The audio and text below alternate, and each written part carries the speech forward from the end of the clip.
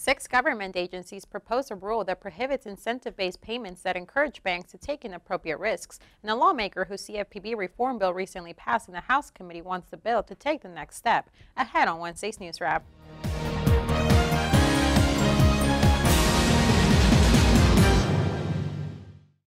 In an attempt to prevent banks and other financial institutions from the excessively risky practices that led to the financial crisis and Great Recession, financial industry regulators are seeking comment on a proposed rule that would implement Section 956 of the Dodd-Frank Act and change compensation structures and align banks' incentives.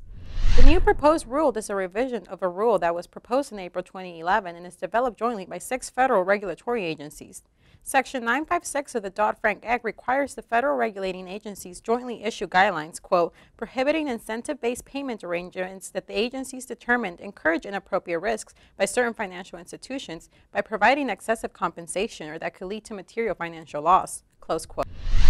Now that his bill proposing a measure of CFPB reform has passed the House Financial Services Committee, Representative Andy Barr, a Republican from Kentucky, said the next step is for House Majority Leader Kevin McCarthy, a Republican from California, to schedule the bill for the House floor.